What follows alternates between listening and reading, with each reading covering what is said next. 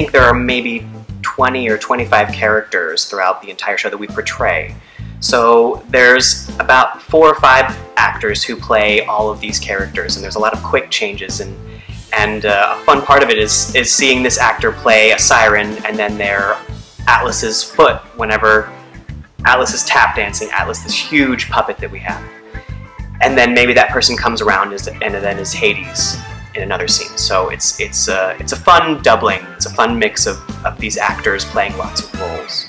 We've been really fortunate to find a really great cast for it too, that have really brought a lot to the roles. You know, we have a lot of really talented actors and really funny actors, and it's been really informative for us to get to work with them over the course of the process and see what they bring to the role, and really help to shape the role around them and kind of tailor it to their unique abilities. I think people are really going to respond to the cast and to the actors and just how funny and talented and moving their performances are. Our director, Joe Calarco, is a very thoughtful and smart director, and he's really combining all the elements in a really wonderful and fun way. He really gets the comedy and he gets the tone of the show.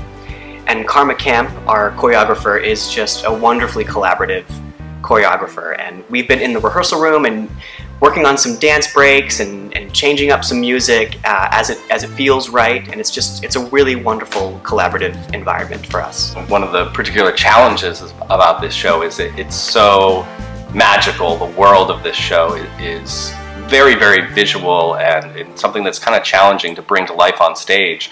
And Joe and Karma have done such a great job about taking that world and really translating it into some incredible stage magic. You know, it's a world where we've got to see monsters and heroes and giants tap dancing, and Joe and Karma both have such a great sense of how to translate that into something that is really, really stunning to watch. And I think this production is going to be really visually incredible as a result of both of them and their talents.